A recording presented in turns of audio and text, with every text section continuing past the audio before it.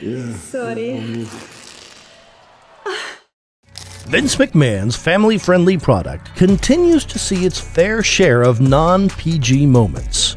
If you didn't know, the WWE ditched the gory and bloody Attitude Era in 2008 in lieu of wrestling entertainment that would appeal to a wider audience. And while this is still their trademark style, there are times that Vince reverts to his old ways, just for kicks. Here are 7 shocking non-PG moments in the PG era.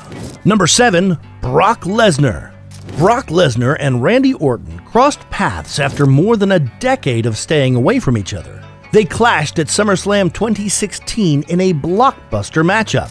Though the Viper put up a good fight, the match ended when Brock unloaded a barrage of elbows that busted Randy's skull wide open, leaving him in a pool of his own blood. Number 6. Rosa Mendes. Rosa Mendes became the unfortunate victim of a wardrobe malfunction during the WWE main event in 2014. This was when she was on the ringside apron and Layla grabbed her by the tights to pull her off. Instead, she ended up just pulling the tights off for a brief moment. The WWE did have the decency to censor it even on the live stream.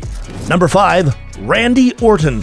In a lead-up to his match against Triple H at WrestleMania 25, the Viper began an all-out assault on the COO's family. This came to a head when Stephanie made her way to the ring in a valiant attempt to save her husband. Randy knocked her out cold with an RKO, and then, to add insult to injury, kissed Triple H's unconscious wife right in front of him, while he was handcuffed helplessly to the ring post. Number 4. Drake Maverick.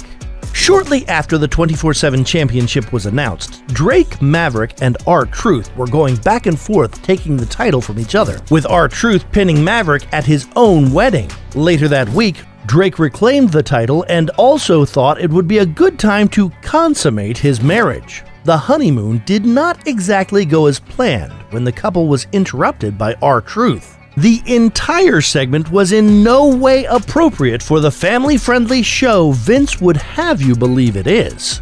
Number 3. Austin Theory. Johnny Gargano has had his grievances with the general manager of NXT, William Regal, but when things between them came to their peak, he decided to storm Regal's office with Austin Theory. While Johnny Boy was all business, Theory had his eye on something else. Certain attributes of Regal's guest prompted Theory to make a striking observation. Number 2. The Miz. During The Miz's confrontation with Matt Riddle, the two eventually got personal, but not personal in the sense you think.